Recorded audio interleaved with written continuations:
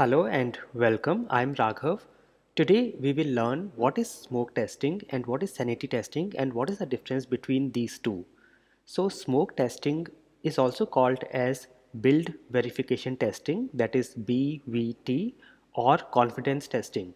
Now as the name suggests, build verification testing, smoke testing is done to verify a build and to check that all the critical functionalities are working. So as soon as we get a new build, we run a set of tests which are called as smoke test, and it verifies that the critical functionality is working, so that in case something critical is missing, we can reject the build right there and we do not send it for further testing, and the QA team does not waste their time and effort, because anyways they will be getting a new build soon and they will have to do the entire testing again. So to save the time and effort of the QA team, we do a smoke testing first and make sure that the build is ready for further QA testing. So the goal of smoke testing is to check and ensure that if there are any flaws in the build, it can be rejected and is not sent for further QA testing. And smoke testing can be done right from build number one. So even if the application is not stable, we can still run smoke tests to check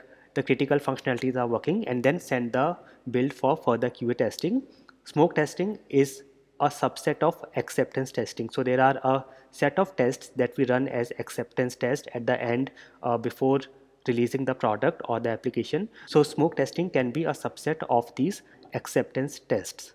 Now, sanity testing is also called as surface level testing, and it is done to verify a new functionality or a bug fix in a build, and it checks that the build is stable for further testing. So if anything is wrong with the new functionality or with the bug fix, it can be rejected right there and is not sent for further testing, and the QA team does not have to invest their time and effort and does not waste any time in testing this build.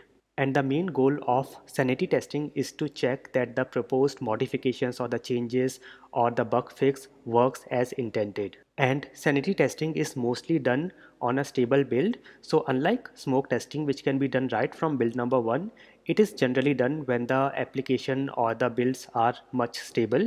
And in general, sanity tests can be a subset of regression test. I hope now you will always remember what is smoke testing and what is sanity testing, what are the differences, and I will see you in the next video. Thank you for watching.